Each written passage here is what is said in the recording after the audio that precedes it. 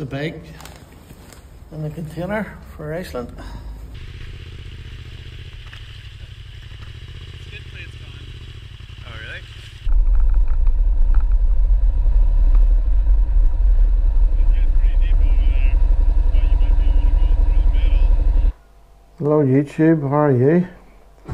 This is a bit of an introductory to my motorbike trip that I went to on one Tenerife 700 to Iceland, and shipped the bike out into Reykjavik, flew into Reykjavik and did a lap round in this direction.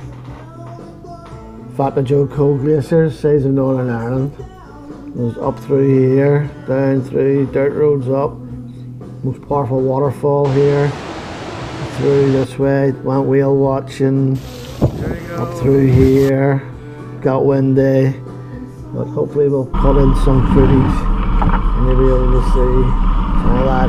Don't know if the footage has come out yet, but it was an awesome trip. What I'm pointing on here is a car being off the road during the days of the high winds. Never really somebody with my life.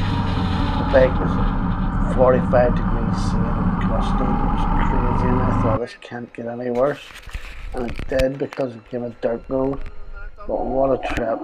I pinned at one of these river crossings, and these four awesome Canadians saved me, basically. But what a trip. Unbelievable. Iceland certainly has different landscapes. A lot of green stuff, and then all of a sudden there's a big glacier or snowy covered mountain, but there's glaciers on there in the corner. What place. Signing out, catch you later. This is the only mod that's done to the bike, which is change the rear shock.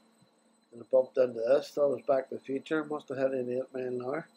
And had to go over to England to ship the bike, so hopefully this is all a taster for future videos I'll put together. And that's towards the Volcano glacier, and we got fantastic weather. It was an absolutely brilliant trip. That's me, signing out, catch you guys later.